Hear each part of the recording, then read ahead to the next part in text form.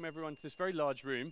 I think we've got quite an exciting session ahead and some new data being presented which hasn't been publicly presented before. This is a crucial topic, and I think that we're really grappling with how to deal with this problem. And there's some interesting lessons that I think are coming out of certain Sentinel programs and projects that is teaching us how to think about this. So I'd like to invite our first speaker to come up to the floor and presenting some interesting results from a project which was recently completed by the CDC.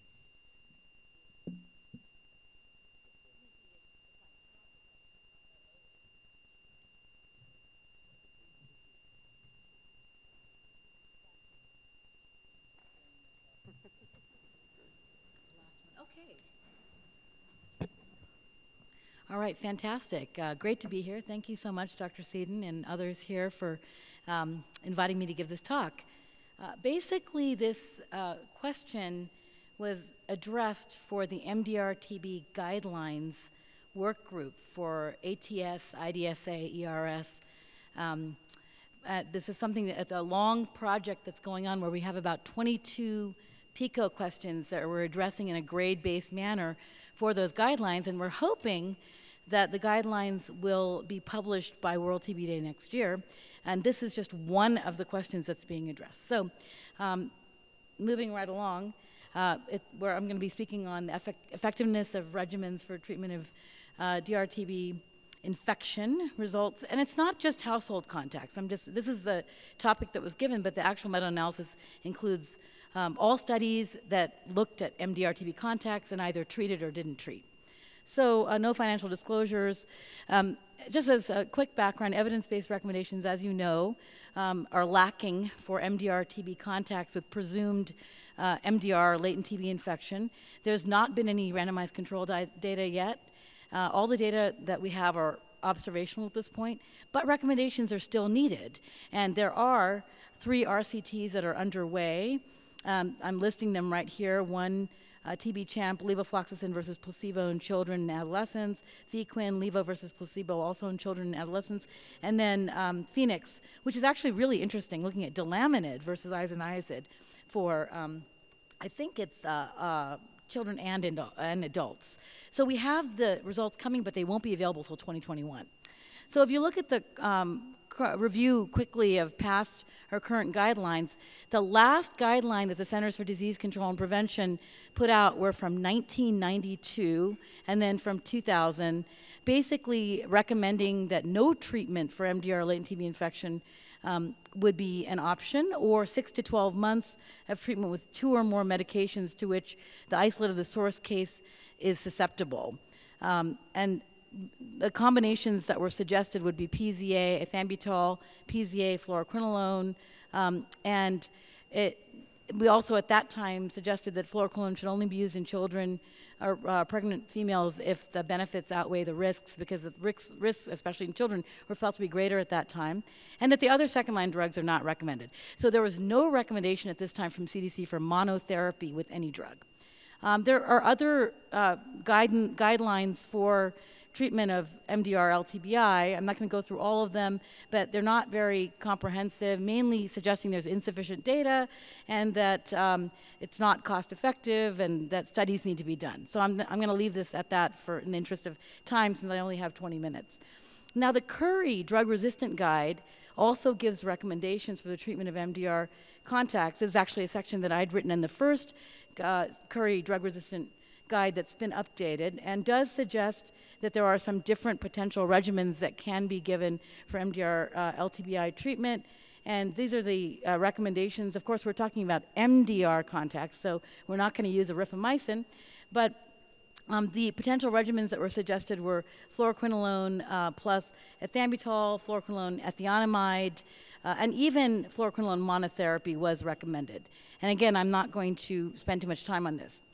So our PICO question was basically, among contacts to infectious MDR-TB patients with latent TB infection or presumed latent TB infection, should latent TB infection treatment be given compared with no medical treatment? So those are the sort of basic PICO question. And if you know what a PICO question is, you have a population all persons with LTBI or presumed LTBI having contact to infectious MDR-TB.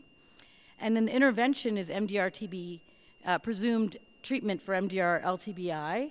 The comparison is no effective MDR-LTBI treatment. And the outcomes that we looked at were incidence, treatment completion, treatment discontinuation due to adverse effects, and cost effectiveness. Those are the 4 outcomes.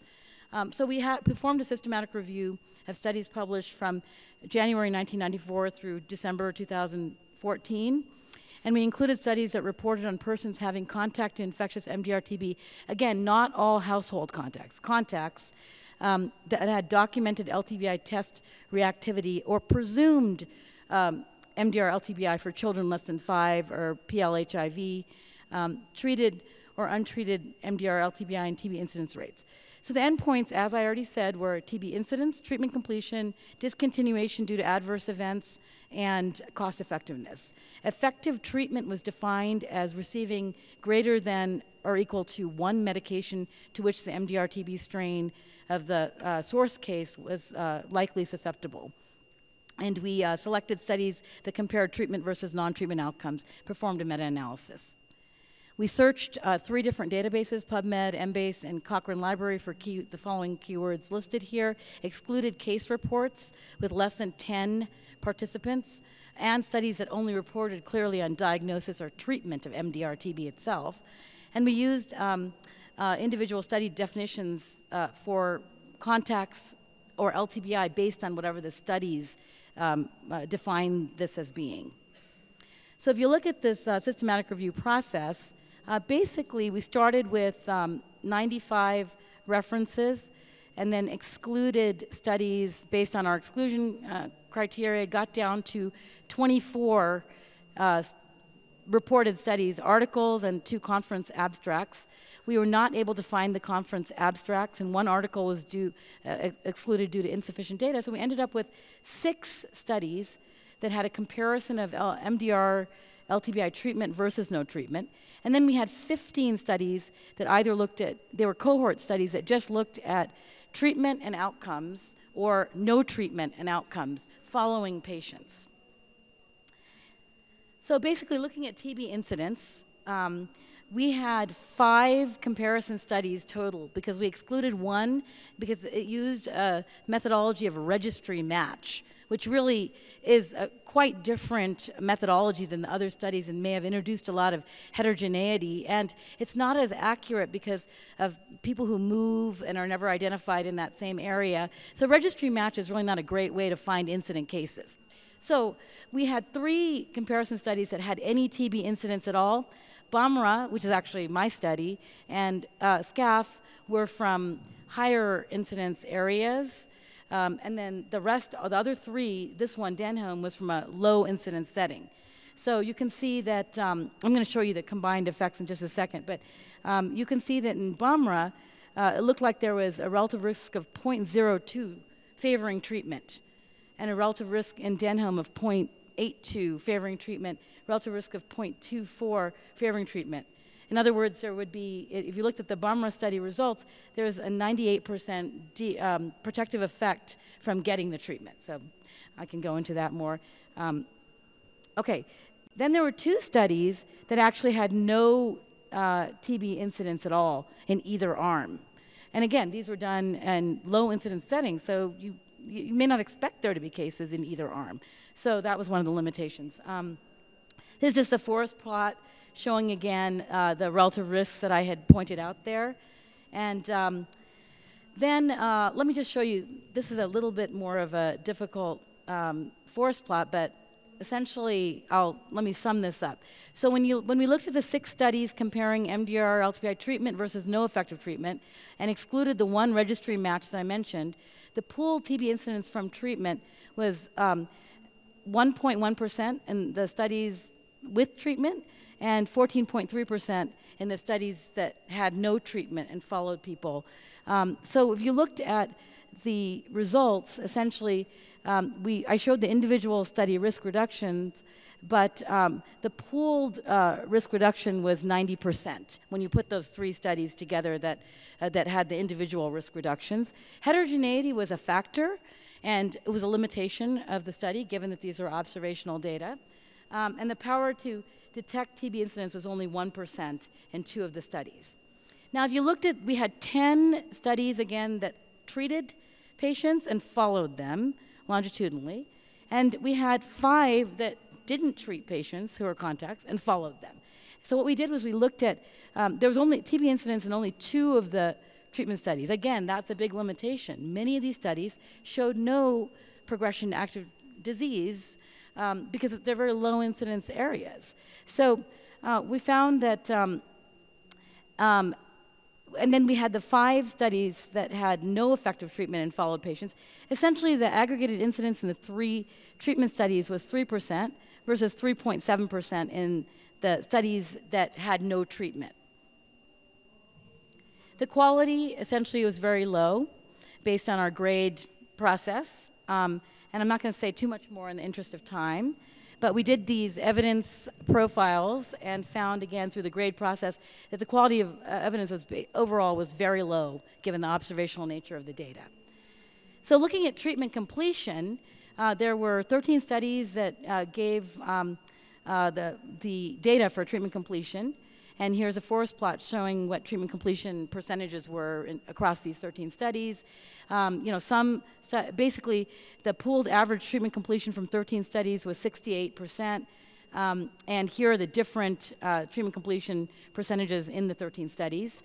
Again, the quality of evidence was extremely low, very low, or low.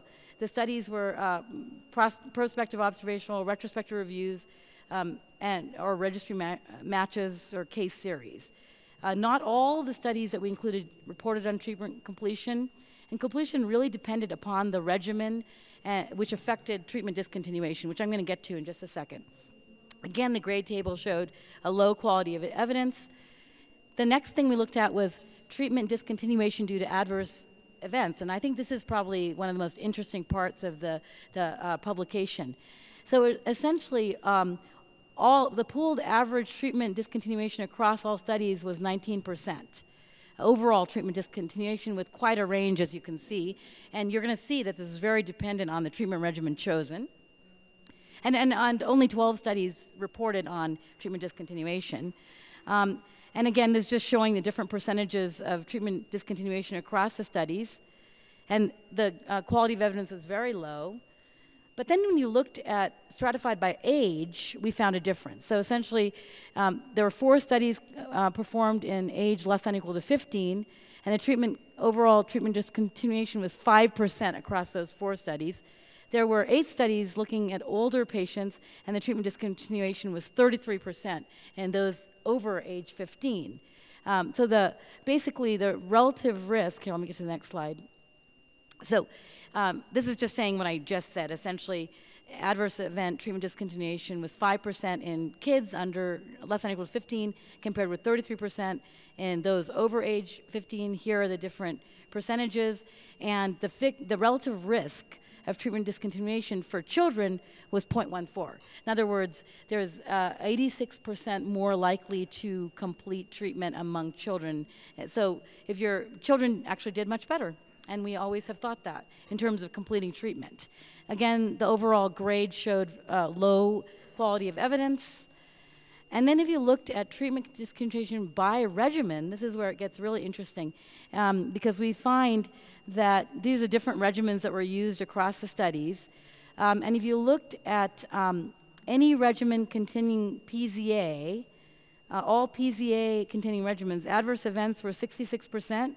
And stopped of treatment due to adverse events was 51%. And if you looked at PZA fluoroquinolone regimens, which we all know, for those of us who treat MDR contacts, are really, really difficult to tolerate, we find treatment discontinuation, or any adverse event, was 85%, I believe, there, and then adverse event stop was 66%. Compared to adverse events for all regimens being 45%, and treatment discontinuation for all regimens being 20%. So it certainly looks like there's an association for treatment discontinuation with PZA-containing regimens. This is saying something very similar, essentially. 66% discontinuation for PZA fluoroquinolone. As I said, PZA EMB 25%. This is adults in those under less than or equal to 15, the discontinuation rates were also very high, 42% in children for PZA fluoroquinolone. So that regimen's not tolerated that well in kids either. So if you look at the summary for this, essentially there was 11 treatment studies that gave data on treatment discontinuation due to adverse events. All PZA-containing regimens had the highest adverse events and discontinuation. Fluoroquinolone-containing regimens had high adverse events, but only 2% resulted in treatment discontinuation. That means that the side effects are being managed in patients who are taking fluoroquinolones. The relative risk was 27 of adverse event treatment discontinuation using PZA-containing regimens versus fluoroquinolone regimens without PZA. And in children less than 15, as I said, treatment discontinuation was low with PZA EMB or fluoroquinolone EMB, but high with PZA fluoroquinolone. And the grade, again, process showed low quality of evidence for the same reasons, observational data, et cetera, wide range of adverse events, discontinuation by regimen. Studies did not often report outcomes by person time, et cetera. So if you looked at cost effectiveness, okay, yeah, just I'll be done in just a couple minutes here. There have been 2 studies published, Holland and Fox. If you looked at Holland, they used the following MDR-TB societal cost, whereas we used 225,000. The most cost-effective regimen based on modeling was actually one using delaminid. Fluoroquinolone, ethambutol, ethionamide, and fluoroquinolone alone. PZA regimens were least cost-effective. In Fox, it was also modeling, and they used this following societal cost. Sorry, one second. Get this to advance, sorry. And found that fluoroquinolone was cost-saving and remained cost-saving even if the effectiveness was as low as 10%. So for our results, skimming over this, again, quality of evidence is low. I'm going to skip over the tables and just go to the, I'm having a little trouble advancing this, just a sec. Okay.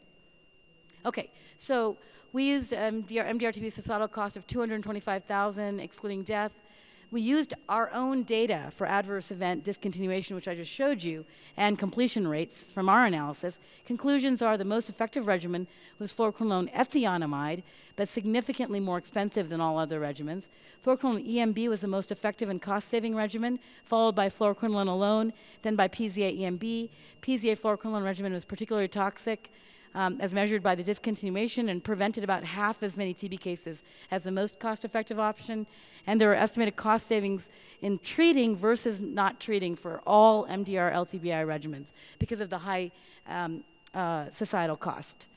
And the recommendations, basically our proposed recommendations that will be coming out in the guidelines are that among those with presumed MDR-LTBI, there's probable effectiveness and cost-effectiveness of preventing MDR-TB through treatment of MDR-LTBI. For MDR-LTBI treatment of contacts, we suggest 6 to 12 months of treatment with a fluoroquinolone alone or with second drug, excluding pyrazinamide, based on a source case isolate drug susceptibility testing with the following regimen: 6 to 12 months of fluoroquinolone, plus or minus another medication. Should exclude PZA. The rationales here. And for children, TB medications in general are better tolerated. Oops, sorry, sorry, one second. This thing is quite, okay, sorry. That for contacts to pre-XDR TB, consider PZA EMB if effective. But of course we know that most of our XDR cases are going to be resistant to PZA or EMB. And the fluoroquinolone regimen should be levofloxacin for children, and the grade of evidence is very low quality. And I'll leave it at that. Thank you.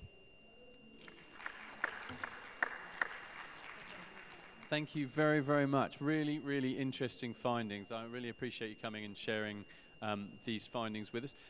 We have some time for some questions. I'd really like to generate some discussion around this, and we have the speaker here to answer all your questions. So if there are thoughts or questions, it would be great to hear them. Great. Do you want to come to the microphone, just so everyone can hear you? If anyone else has a question, please come up and stand behind. Thank you very much for the presentation, very nice presentation. I think your presentation will be a very good background for a better study, because you already said there was a lot of heterogeneity, and you said also level of evidence is quite low. I wanted to ask something which you didn't give to us. Amplification of resistance. Are you not worried about that? And then yeah. if my child is less than 5 and continues to live with with me, and I'm coughing up TB and I'm not sputum converting, isn't there a risk of me actually infecting my child with active TB while the child's on maybe on fluoroquinolone, and then end up amplifying the child's resistance? Yeah. So you're just worried about acquired resistance with treating. Yeah. So I think essentially, if active disease is excluded, and I would personally, I think a chest X-ray is required for excluding active disease, a symptom review, anything abnormal in chest X-ray, sputa collection before any of these regimens are used. And I think this data, even from just INH, shows that when disease is excluded, that we don't have a risk of acquired resistance with treating LTBI. And I'm sure others in the audience could also speak to that. There's a couple of studies, right, Dr. Scaff, suggesting that we don't have acquired resistance if active disease is excluded with INH? Yeah. So I guess all I can say is never treat LTBI without excluding active disease. I'm referring to the fact that the child continues to be exposed, and if the parent doesn't culture convert, maybe he or she is not on a regimen actually treating their TB, they still have a possibility of infecting that child with active MDR while the child is on monoprophylaxis, and then amplifying the resistance now. Yeah, I see. So you're saying if they have continued exposure, then putting them on monotherapy could potentially lead to disease with acquired, I don't know, I mean, I think at least in the US, we wouldn't allow a child to be in contact with a case that's ongoing infectious. And I know now that I'm in India that everywhere else around the world, no one is isolating patients and doing what we do in the US. And so it's a good point. I don't know. Dr. Scaff, do you have any thought about that? Not using LTBI regimens in kids when they're have ongoing exposure to the adult.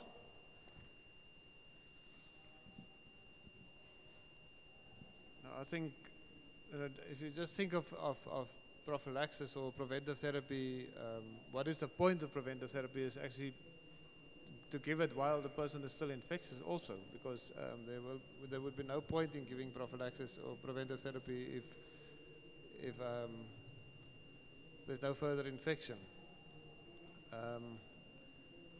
My personal feeling is that as long as the child did not have tuberculosis in the beginning, even if the adult continues to expectorate the organism, as long as the child is on fluoroquinolone, should be protected and not develop disease. That's actually the point. Otherwise, there is no point for preventive therapy in any case. Yeah, I mean, we call window therapy but we don't have continued exposure to the child. If the child is negative on an LTBI test, and still within that 8 to 10 week period where they could become positive, we put them on window therapy. But I don't think we have many situations in the U.S. where we have ongoing exposure of small children in the household. So I don't know if anybody else wants to comment, but I think we might need to take this offline for later. But it's an interesting discussion. I think we'll close this speak and thank you very much. Thank you very much. Okay, and next we're going to ask a presentation from the MSF team. Do we have? Great. To come and explain their findings from their work in Tajikistan.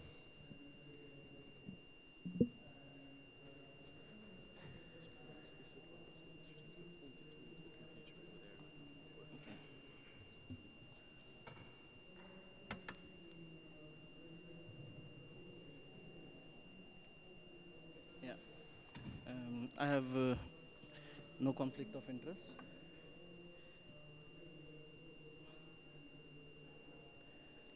For some people who maybe don't know Tajikistan, I'll show us a little small background for Tajikistan. It's a very small country in Central Asia, and it's only recently MSF is pushing for the new drugs in children, and that is why I think now it's coming to limelight.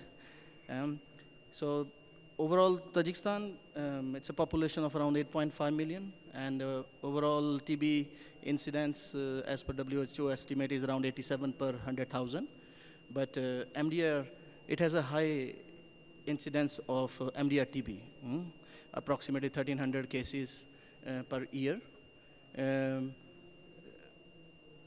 So far, the drug resistance surveillance is not yet established in Tajikistan. But definitely for 2017, the DST results from the National Reference Lab showed an increasing TB burden. So it was confirmed 35% of MDR cases in new cases and 67% in retreatment cases.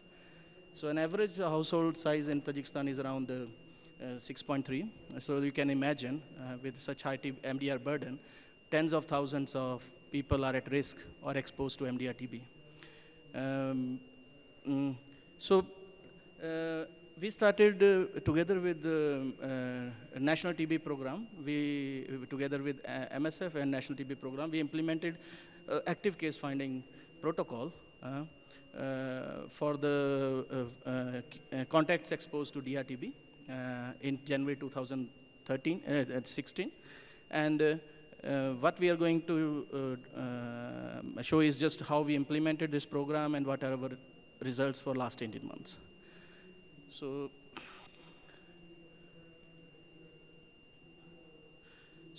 this, most of you have seen this cascade already.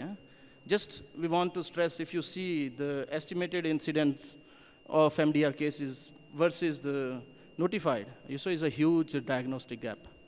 So this is just to show you that how it is important. There is a need of new interventions of case finding. So the next 3 slides are just, I will just try to briefly inform what we actually did. So this is what we say, what is the activities which we did. So MSF is working, actually, we have a very small cohort of pediatric TB, and we are working only in a few pilot sites. So it's not a whole country we are present. We are present in 4 districts, and there is where we implemented this. So the main steps which are, I think, crucial for any contact tracing program. So what we did differently, I will just try to point out. So first thing we start with is a preparation of the list of the patients. Actually, who are we want to prioritize? So of course, through the TB registers, we work out together with MOH and we prepare the list. But then we further prioritize. Out of those patients, we prioritize the families with children less than 5 years, families with pregnant women, large family size, as well as index case is DR, because our is the DR program.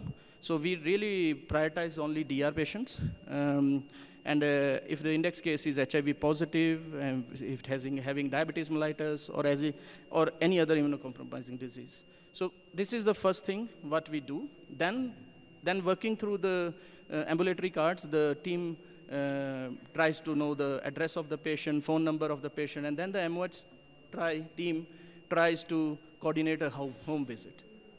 So, and this is important. So home visit. Here, this is the sole responsibility of nurses. No doctor is involved here. So this is what we do, home visits, is because it's a DR patients contacts. So we organize home visits every 6 months for 2 years.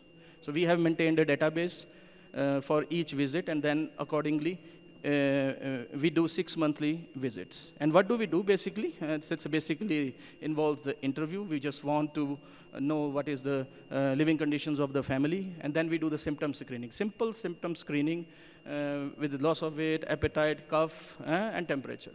And then we also do the physical examination, just looking for the lymph nodes. Anybody having 1 or more symptom, then that patient is referred immediately to the polyclinic. So what other things we do is, of course, before we leave, we organize fix the next appointment with the family. We do also the awareness sessions for the families, so that at least know what is TB, prevention, transmission, symptoms, and in case they have symptoms, where to go, which nearest polyclinic they should report to. And the third step is important. So this is what we can say, so we establish referral pathways. So any individual who has 1 or more symptom of active disease is referred to the polyclinic, where MDs are present, the doctors are present. So basically, they are further evaluated basically by chest radiography and sputum sampling, including sputum induction for the kids less than 5 years, as well as anybody, any child, if he's not able to produce sputum, irrespective of the age, we do it. So there, at the polyclinic level, if there is a X-ray available, we do it. Everything is paid in Tajikistan. MSF reimburses the diagnostic costs. And if there is no X-ray available in the polyclinic, then we have a pre-identified hospitals and polyclinics where we refer them. And when you say anybody who is referred out of the polyclinic, MSF supports them with the transportation costs. So the objective is of this referral pathway is within 1 week, there's a MOH team and MSF team has to coordinate that within 7 days, the suspect is and the individual with the signs and symptoms of active disease is properly evaluated. Once we collect the results, the MOH doctor present it to the clinical consilium, and as soon as it is confirmed or presumed TB MDR approved by the consilium, the patient enters the MOH system. And MSF does take care of the kids less than 18 years, and all the family contacts we identify from our contact tracing activities. So this is, and quickly on the results. It's not going, James? Yes. So here, so this is in 18 months, 3742 family members were screened from 766 families. And 64% of them were children less than 18 years, and 18% were DS contacts. So same like I said, we prioritize the patients with the DR, but if the teams have time, we also do contact tracing for the DS patients. So if you see, 20% from 3742 family members screened reported at least one symptom, and additionally, and were evaluated with additional diagnostics. And the result is we identified 41 patients of active, confirmed or presumptive TB. And or you can say for every 100 families screened, 5.3 new cases of TB were identified. Or you can say one new TB patient was identified after screening around 92 family contacts. If you look at further division of the 41, 70% were less than 18 years. And we found a lot of confirmed or presumed XDR. It is around 46%.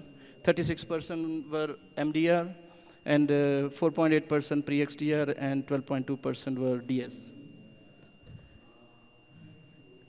Quickly going to the challenges. The only challenge we faced was basically for the diagnostics. Because the challenge was for the referral pathway, because everything is paid in Tajikistan, all MOH systems. So we really needed to work on supporting the tests of the for the diagnostics. And again, for the sputum induction room, for the sputum induction, as well as for the places where there was no X-ray available, then we had to refer them to Capital, which is not very far, but then we had to bear the transportation cost also. And the last, which was really a big challenge for us was, in last 1 year, we are finding more and more patients from the, during our subsequent visits. For example, the patients what we screened in the beginning, not the patient, the family members what we screened in January, 10 months down the lane, we found that the kids were having signs of active disease. So it is basically because of a long waiting list for the XDR patients as well as MDR patients, because the kids have been exposed for a long time.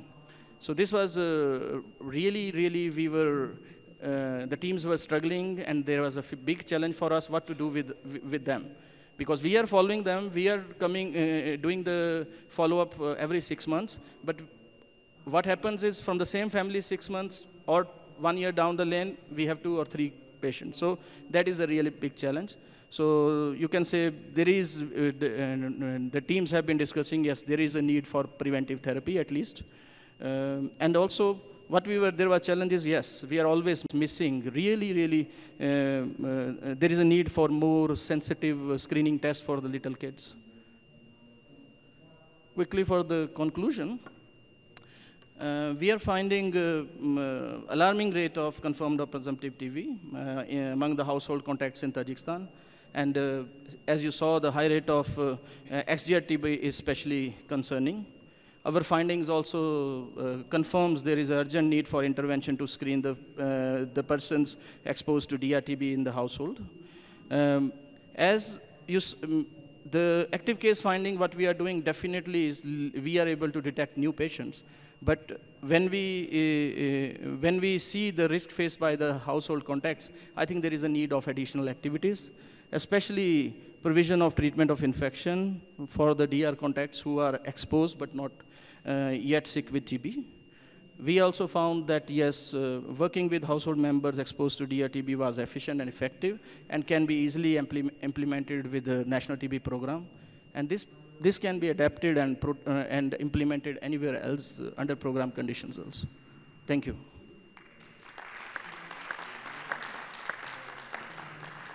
Great. Any questions? It seems that we have one from Professor Moore.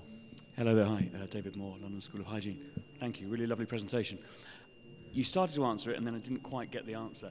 How many of those 41 cases were co-prevalent cases you found at the start, and how many were detected during subsequent visits? And of those that weren't co-prevalent, how many of them were detected at visits rather than then presented to the health services because you told them to? We have not yet analyzed that, definitely. But the thing is now, because it's only 18 months back we started. But now in the last few months, at least especially this year, in last 6 months, more and more patients we are finding from the same cohort. I can give you one example, I estimate, you can say, think of. In 2017, 70% of our current cohort we are finding through contact tracing. So means from the same families, what we started long time in last year, in 1 year down the lane, we are finding new patients. So I don't have the exact analysis, but we are now finding more and more from the same family what we did. And main reason I said is, this is basically because we know all these kids have been long time exposed, because the XDR new drugs only we introduced 2 years back. And MSF is the only one who used in 2016 the drugs. And now there is a huge backlog of patients, and we know these all kids are already exposed. Sure. No, I guess what I was trying to do was get a handle on the preventable cases. If we were to give preventive therapy, what proportion of those 41 would be preventable, but we're not quite there yet. I don't have that. Thank you, Dr. Singh, for a very interesting presentation. My name is Renee Ridson from Centers for Disease Control. You have a cohort that's been established of your exposed children, and you have the source case knowledge. Now, if you look at young kids and the epidemiology of TB, as they age and grow into adolescence, there is a period of time where there's an increased risk for TB that is going to be several years out from when you stop observing these kids for the 2 years. Do you have some means of, should those children, should those adolescents develop TB, of immediately recognizing that they're a contact so that you know better how to start their TB therapy? No, tell you frankly. I mean, it would be a good idea if you could do that, because then you know this kid is exposed to this drug resistance pattern, so you don't start with, you know, the wrong drugs. Yep, no, I agree on that. Yeah. Thank you. Jay, you have answer to that? No, okay. Given, Susan Chris from CDC, given that 18% were drug susceptible, do you have any difference of the 41s? I know the power is probably not very great, but of the 41, were there more that were in the drug susceptible versus the drug resistant? Yeah, you can immediately, you can see that, because if you... As far as the later exposed, the ones that came down with it later. Yeah, I mean, just, can we go back?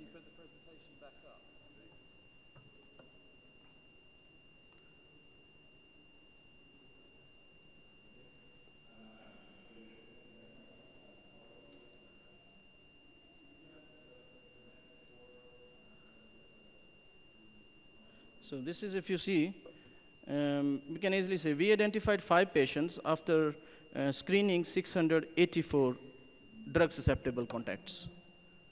So if you say is still, definitely we found more of DR. If this is 1 per 100 contacts traced, but if you see here, it's a little less than that. Okay, thank you very, very much. Yeah. Thank you. Experiences in Karachi, so we're moving around the world.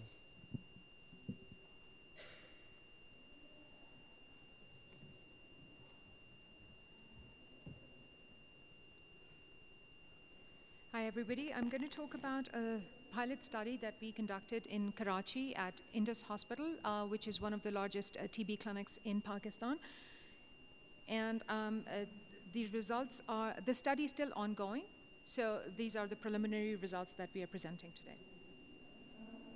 And the objective of this study was to assess the proportion of the household members with disease in a household with a pulmonary TB, DRTB patient, the effectiveness, to assess the effectiveness of preventive therapy for DRTB in contacts started on infection treatment, to assess the risk of disease development in contacts not eligible for infection treatment, to assess the proportion of adverse events, and to assess the treatment completion for infection treatment.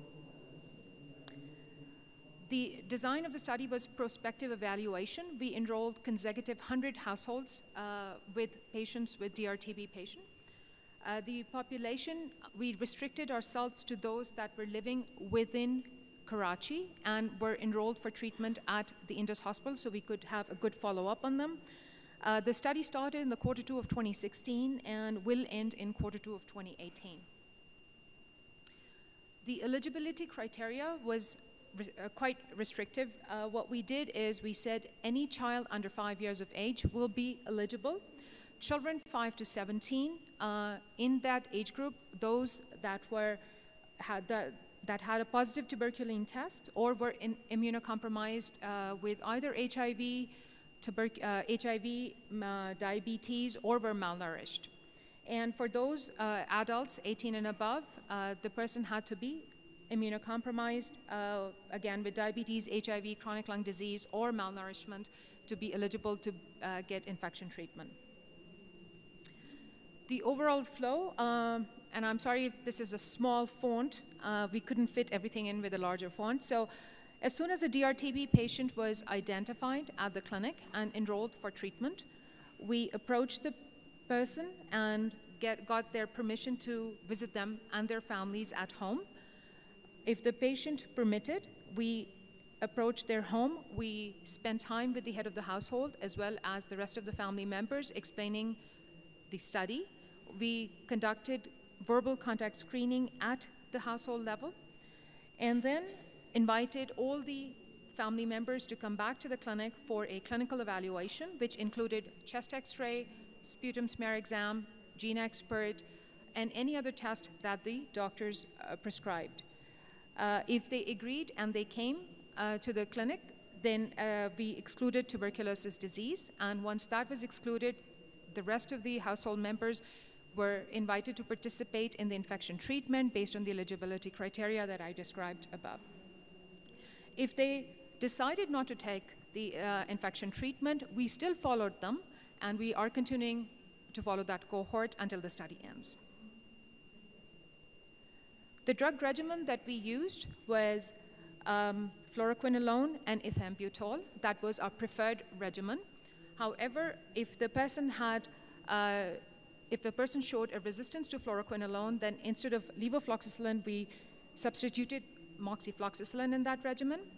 And somewhere in the middle of our treatment regimen, we ran short of ethambutol in appropriate dosages. So it was only available to us in 100 milligram tablets, which increased the pill burden massively for these patients. So at that point, a decision was made to switch over from ethambutol to ethionamide until such time that ethambutol was available. And the same regimens were offered to both the children and the adults in appropriate dosages.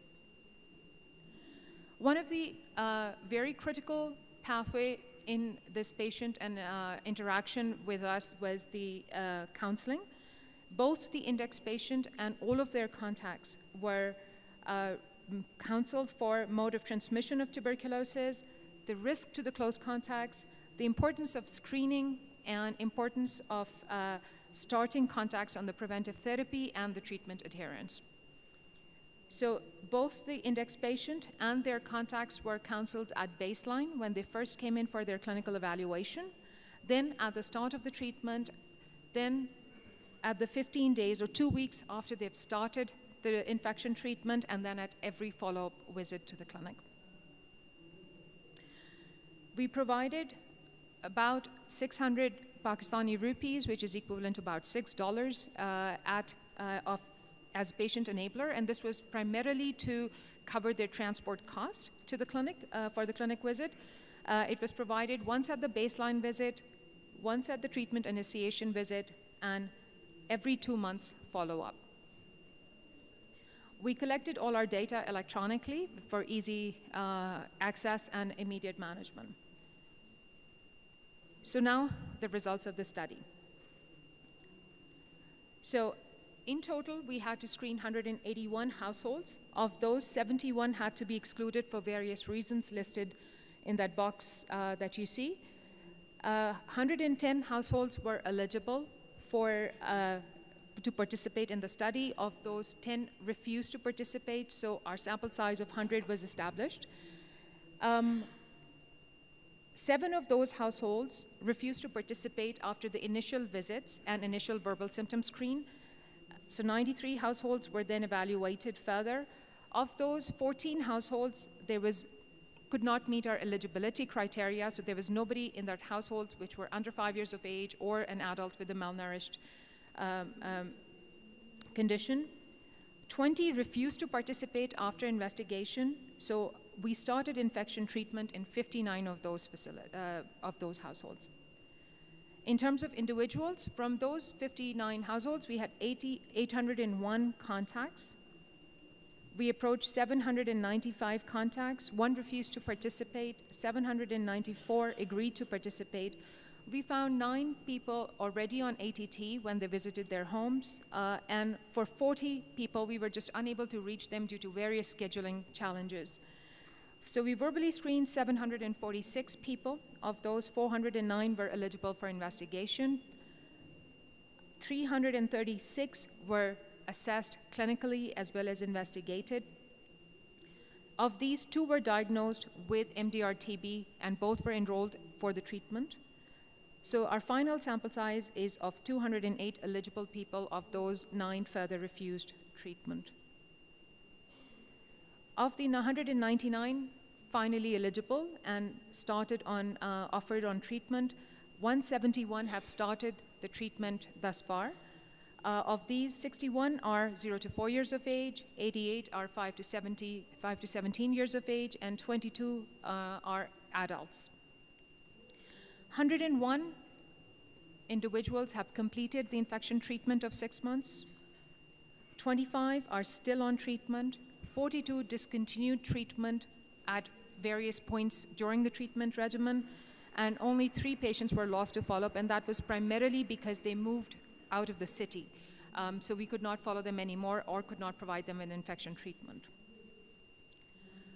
Age and gender distribution of those that started on the infection treatment.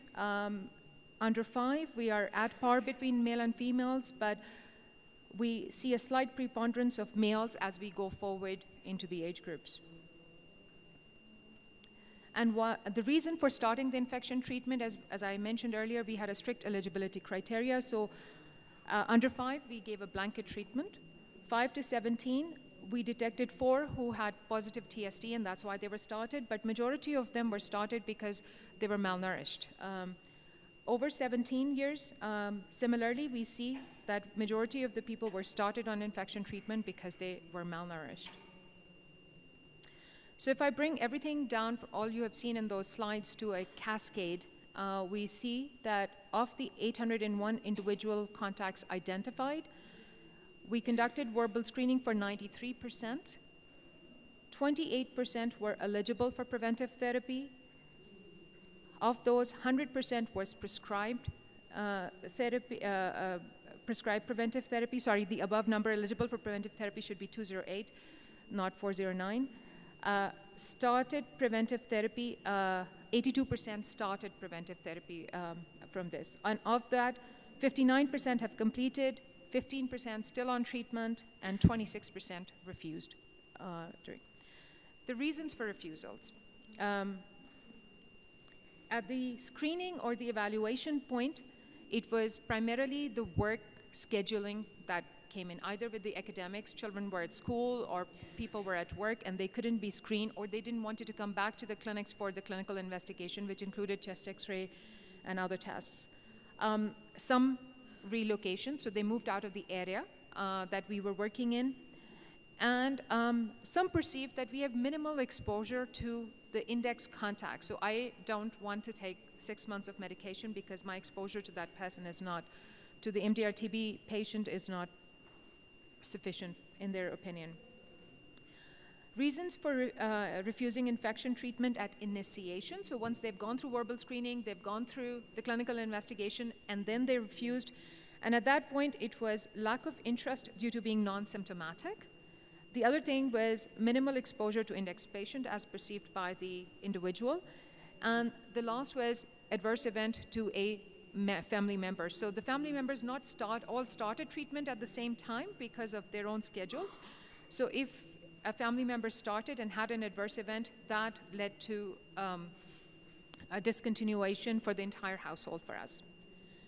And during the treatment, again, adverse event was the primary reason for the discontinuation.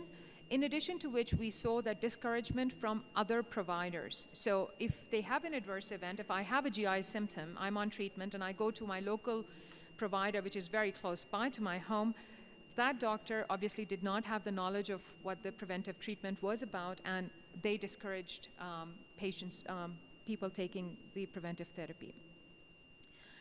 The adverse events that we saw by system, GI was the majority of our patients had GI symptoms.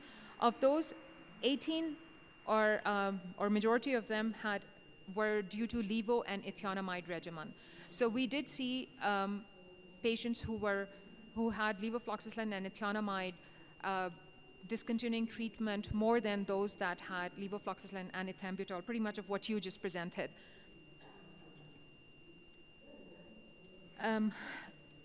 In terms of the monthly follow-up, we have a pretty good monthly follow-up going on during our treatment for this cohort, over close to 90% at all visits. And some of our cohort have completed treatment. So at 2 months post-infection treatment, we are still continuing to follow them every 2 months after they have completed treatment. So at the month 2, which was the first visit, nobody reported any symptoms. Those at month 4, only one person had a cough for more than 2 weeks, which was evaluated but was not of tuberculosis origin. And at 6 months, again, nobody had any symptoms to report. That was it, and I just want to acknowledge the team that has been hard at work to accomplish what I've just presented, and some of them are actually sitting in the audience, so thank you very much for that, and I can take any questions. Thank you very much. That's a really impressive piece of work, huge amount of work to do all that, and also really interesting to see the kind of the drops in that cascade, which are just the challenges of doing this kind of routine work. So are there any questions? Yeah, thank you so much. That was a fantastic presentation. Couple of quick things. Moxifloxacin to kids, how did you determine the dosing of 10 mg per kg? And did you have difficulty because it's tablets and not liquid? Some difficulty because it's tablet and not liquids. I think we've used crushed up tablets. We would like to get hold of the levofloxacin in the, I think it's coming in the suspension form. The dosage were determined by the clinical team, and I think they used CDC guidelines and some other guidelines that were present. All right, and then the other thing is, for screening, did you use chest X-ray? Yes. Yeah, on all contacts, absolutely. Okay, great, thank you. Another question?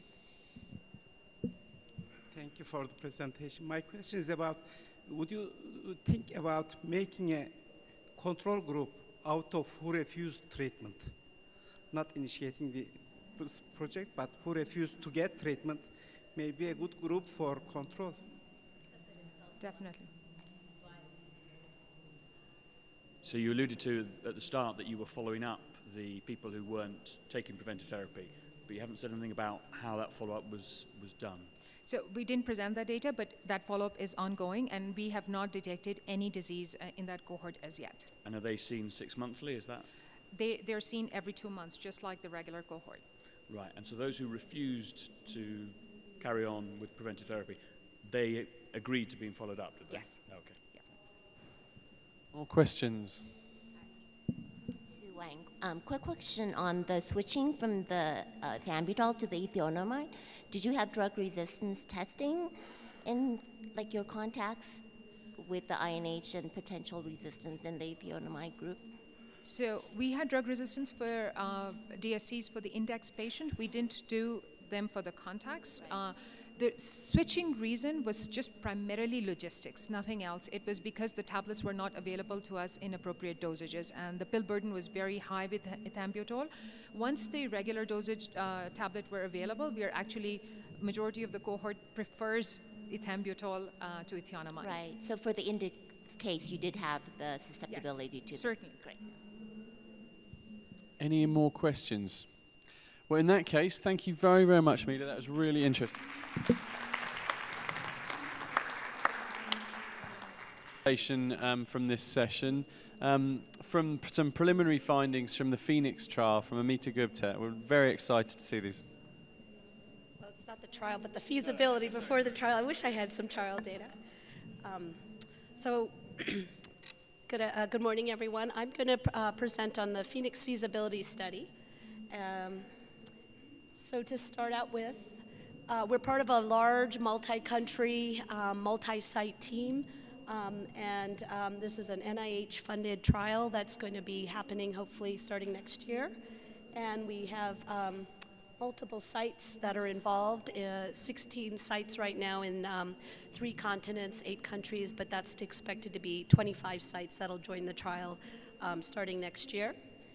So I think you've heard from our speakers previously that household contacts are obviously at high risk for TB infection and disease, and much of that disease occurs in the first 2 years after exposure. And so unfortunately, there's been variability in the policies, and as you heard from our first speaker, limited evidence on the quality of what to do with these contacts. So this is why this has always been an issue at this conference. Here we go. So we know that WHO guidelines currently have a watch and wait, although those guidelines are expected to change very soon. But that's been the current standard of care released by the WHO as to how to manage contacts to date. And so we are embarking on a Phoenix trial, which you heard briefly mentioned earlier in the session, where we're going to be comparing delaminid once daily to isoniazid in those who are high-risk contacts, specifically children under 5, those who are TB infection positive either by TST or quantiferon, or who are HIV infected. Those are our 3 high-risk groups where we're going to be targeting, and we anticipate enrolling 3,452 contacts that are high risk into this trial. It'll be unfortunately a few years before we have any data, and we plan to start next year. So in anticipation of this trial, one of the things we were asked to do was to determine the site capacity, feasibility, and the characteristics of the index cases and the contacts in preparation for the trial. So we conducted something called a feasibility study, and I'll present those results today. The main objectives of this were to describe the feasibility of identifying, recruiting, characterizing the index cases and their household, adult, and child contacts, and to describe the prevalence of LTBI, TB disease, HIV infection among these contacts. We initially started out with a cross-sectional design, and I'll present those data today. The one-year follow-up data is forthcoming. We had a target sample size of 300 adult MDR pulmonary TB cases and all their household contacts. We defined an index case as someone who was an adult with pulmonary MDR TB either by genotypic or phenotypic testing. And a household contact was defined as a person who lived in the same dwelling unit and shared the same housekeeping arrangements as the index case and reported exposure within the 6 months prior to the index case starting treatment.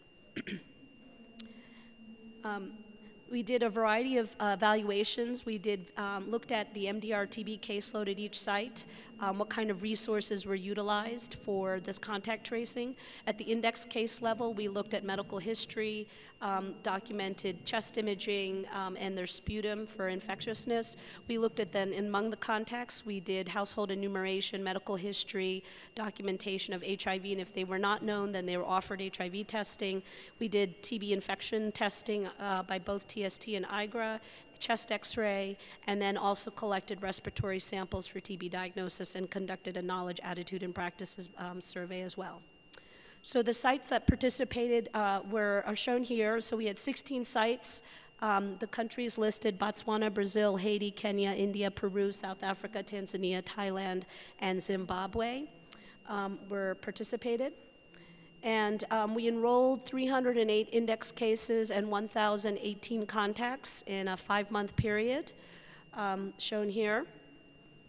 So we rapidly accrued, and the distribution by site is shown here. So the highest enrolling sites were South Africa, Peru, and India in the study, with the red bar showing the index cases and the blue bar showing the household contact enrollment per site.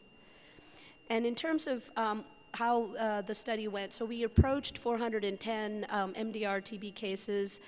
We screened 396 and enrolled 308, and the various reasons for not enrolling were largely often because they just didn't have time or didn't have household contacts or were not interested in participating.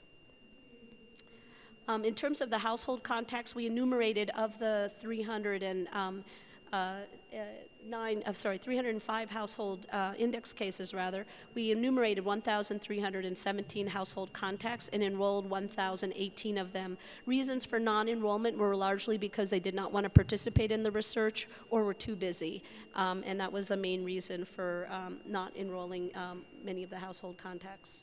So here is now starting with some results. So of the 308 index cases, the median age was 36 and 43% were female. The distribution by country is shown here. And then with household contacts, they tended to be younger, 26 years, 59% were female. So we tended, because we were going either to the home or they were more willing to participate often than the men in the study. So we had more female predominance in the study. Oops.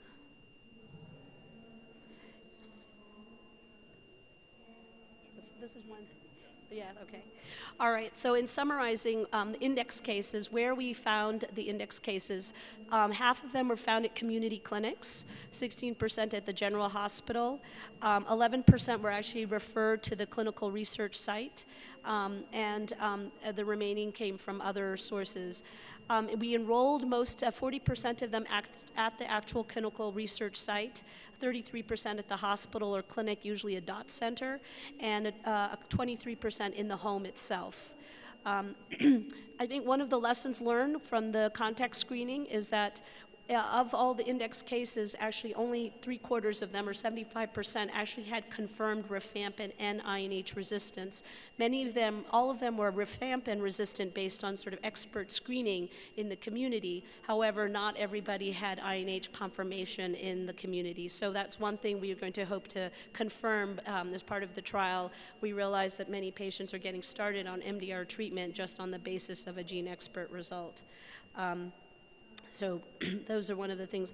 In terms of these index cases, 36% of them were HIV infected, 8% had diabetes, and interestingly, 48% had no prior TB. So these were recently transmitted cases, not necessarily treatment failure cases in these populations.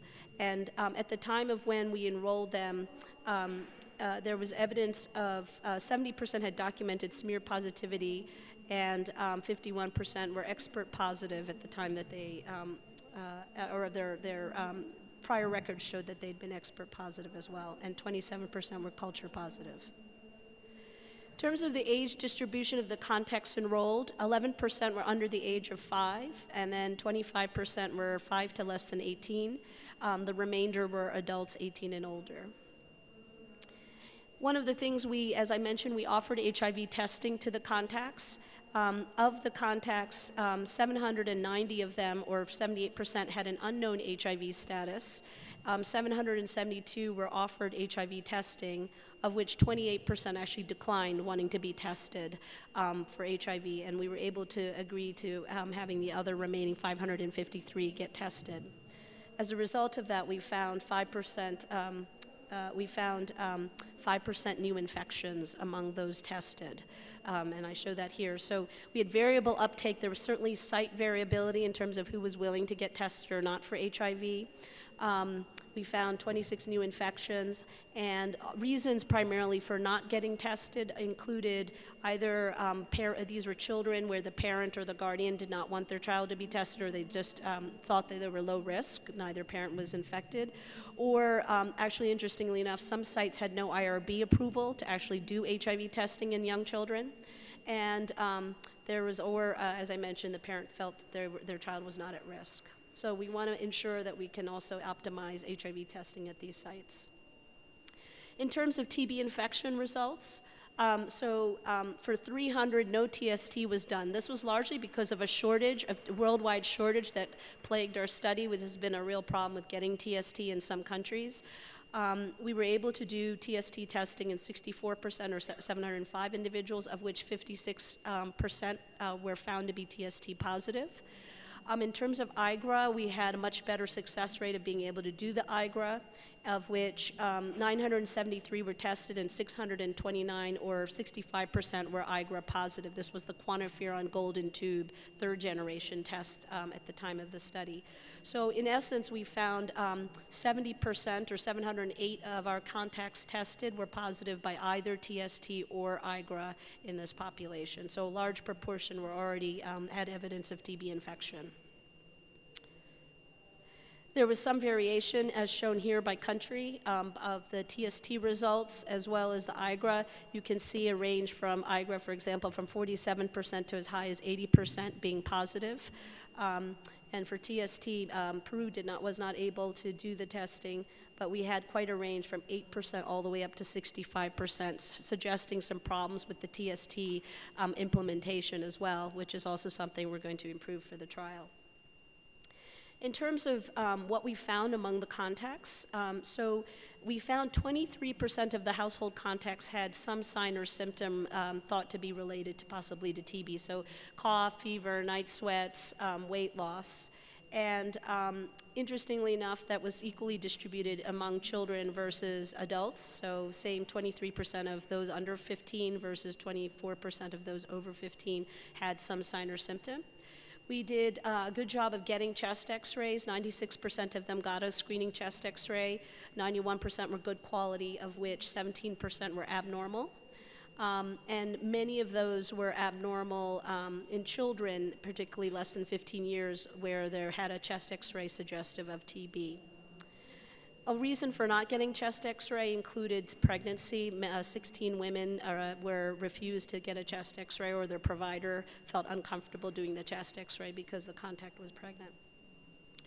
In terms of yield of the contact tracing, we found 13% of prevalent TB cases, and they represented 83 households of the 284 households that had a contact. And interestingly enough, a large proportion, and this is actually quite the challenge with these types of studies, is determining TB in young children, where we ended up with really largely symptoms and chest x-ray findings and categorizing them as possible TB. So 7% or 71 of them, all children, met that criteria of possible TB. For probable TB, we found 3%, and we found 3% to have confirmed prevalent TB, including 9 that were already on treatment and diagnosed in the study. The yield of contact tracing varied by site. And this just shows the age distribution of the prevalent TB and by certainty of the category and classification. So obviously the largest number contributing to prevalent TB are the children under 5. However, they were largely, as I mentioned, possible TB, with only a small % being confirmed. And then the 5 to 15 were the second. So this really emphasizes the importance of including children in any trial of prophylaxis, because of the risk of progression, and the risk certainly of prevalent TB is so high in young children. The risk factors, we just did an analysis to look at risk factors for these who developed prevalent TB. So sex, males more so than females, having LTBI either by TST or IGRA, 16% versus 10% for being TST positive, being IGRA was 14% versus 8%. Age, the risk factor in terms of age was certainly associated with increased risk, but age in terms of looking at the relative proportions differed, but not by confirmed or probable status. And then there was no difference by HIV status and no difference by high-risk group in terms of the proportions of prevalent TB. So ultimately, as a result of this study and in anticipation of our trial, we had determined that 2/3 of household contacts would meet a high-risk category. So when we're about to start, we expect that 2/3 of any household would have a high risk, either a child under 5, an HIV-infected individual, or an LTBI-positive individual for whom we could target the prophylaxis. Just 2 quick minutes about willingness to take preventive therapy. So we also conducted a survey among the adult contacts to see if they would be willing to take preventive therapy. So 741 household contacts were surveyed, and by and large, 79% were willing to take preventive therapy. So that's a good sign. Reasons for not being interested to take therapy included low education, being unemployed, and sort of coming from a household that had not disclosed the TB and were concerned about stigma. So I'll end by saying that we learned lots of things from our feasibility study: TST access, uptake of HIV testing, recruitment of children, lots of travel logistics to meet people and their household contacts in different venues.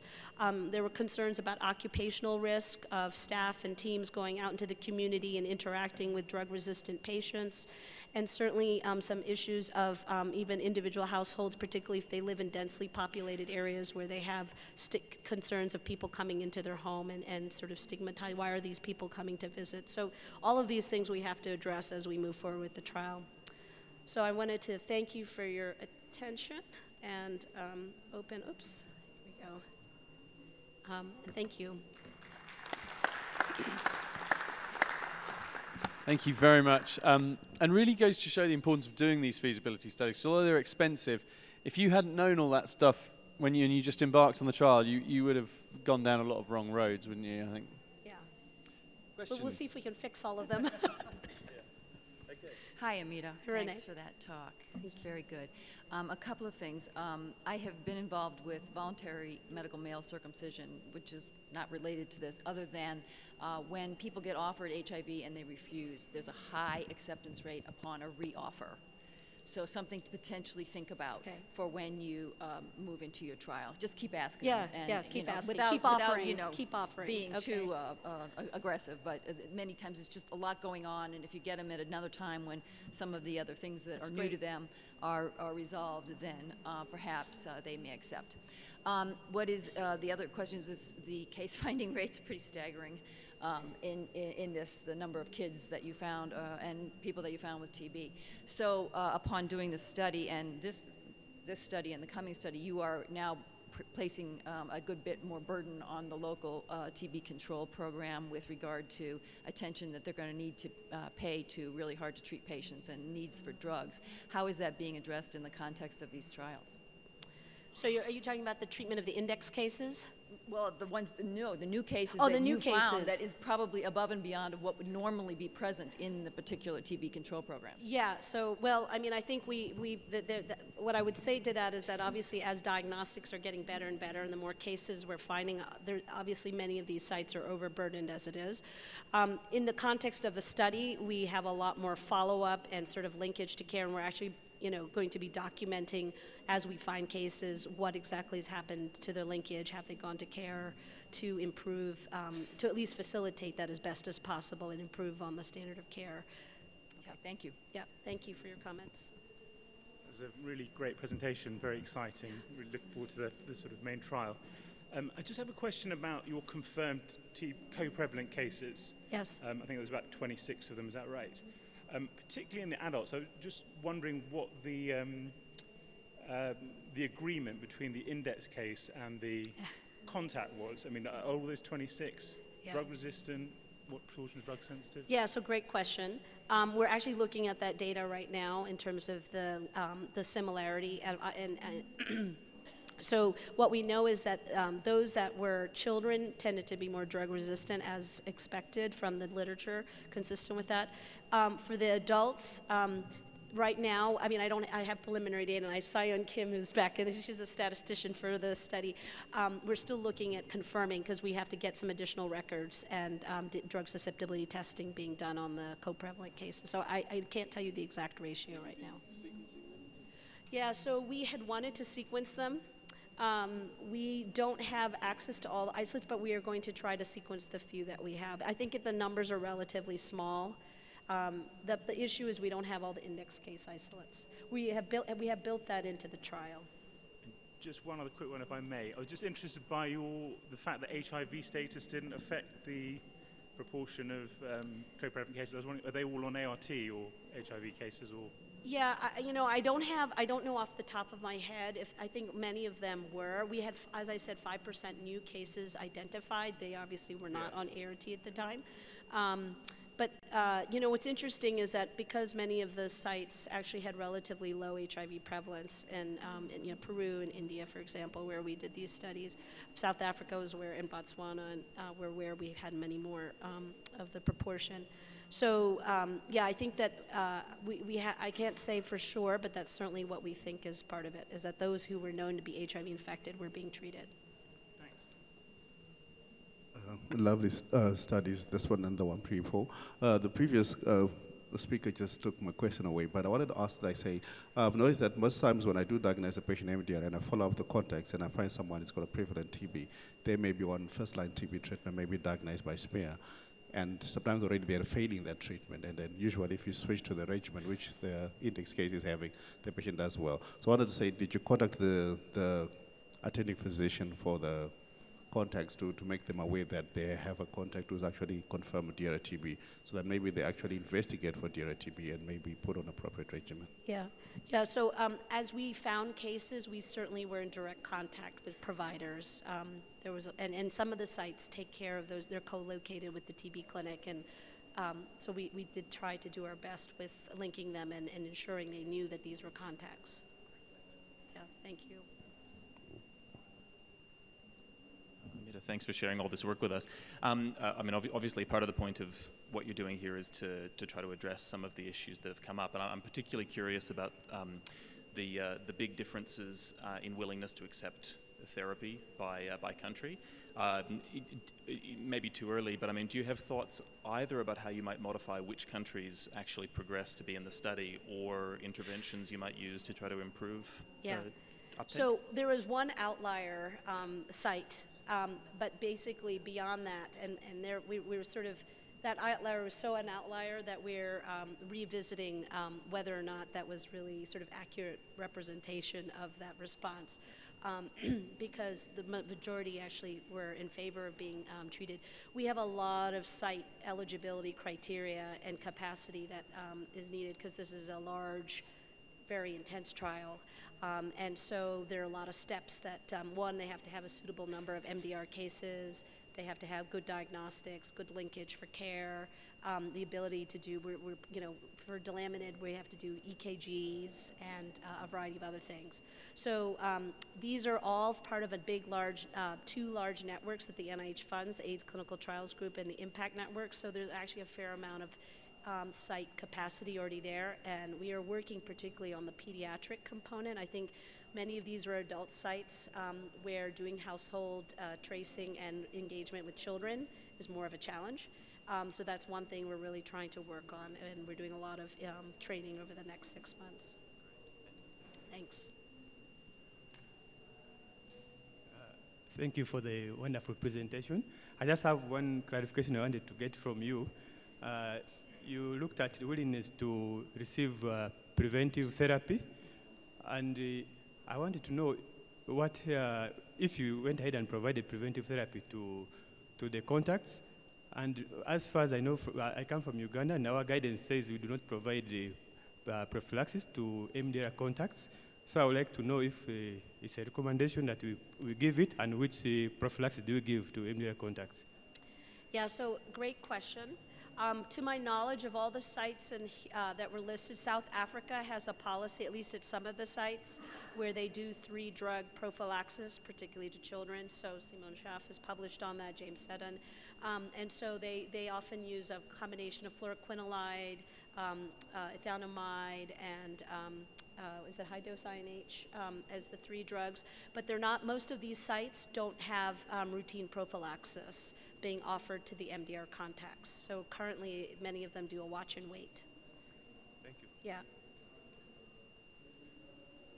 Thank you. Great talk. I have one observation and 2 questions. One observation is that the presentation from Pakistan seemed to show that there was about 13 household contacts elicited per case, whereas in your sites, it looks like there was like 3 or 4 contacts per case. And I'm wondering, did that differ by site or significantly, or are you missing? Are you talking about the household size? Yeah, or, yeah, it probably has to do with household size. Yeah, so you know, we had a lot of heterogeneity in the types of, in terms of the household structures. Most of median size was 5, and that's not so different from something, but there were some households with up to 22 members.